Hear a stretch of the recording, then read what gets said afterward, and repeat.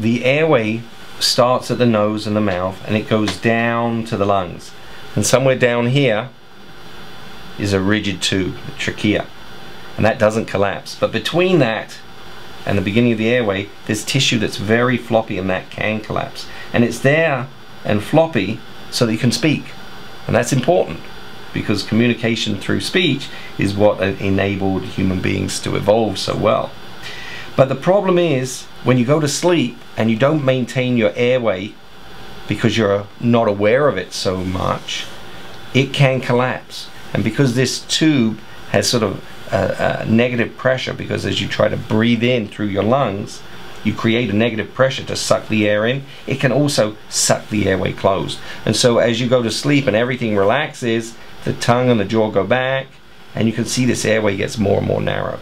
Now if it gets too narrow, people don't get enough oxygen, and then their oxygen level goes down below to a certain level where there's alarms that get set off in the brain, and there's little chemoreceptors in the neck, in the carotid bodies in the neck, and those set off little alarms that go, you better wake up and breathe because you're going to die. So people then wake up, and they wake up, they get a surge of adrenaline, it wakes them up, they get more muscle tone, and they start to breathe again because the airway opens. Now if this airway closes completely for more than 10 seconds, that's called an apnea. That's an event, and we count those number of events that happen throughout the night.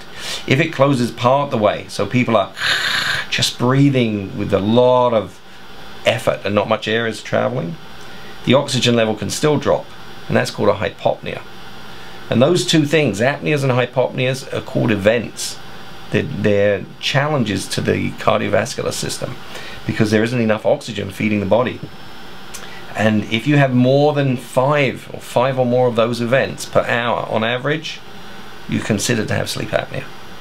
Now if you said, well, is there a way to stop this relaxation and stopping the muscles from dropping back and the tongue from closing off the airway and pushing the soft palate against the airway? Well, there's different things. If we pump air through the nose, or through the nose and the mouth, that's a breathing machine called a CPAP, and you can see that pumping the air will push the mandible forwards a little, push the soft palate away from the pharynx, and now we can breathe. We got an airway. So the airway can be supported by pumping air down through the nose and the mouth, or one or both, and by doing that you push the tongue and the soft palate away from the posterior pharyngeal wall, and you maintain an airway.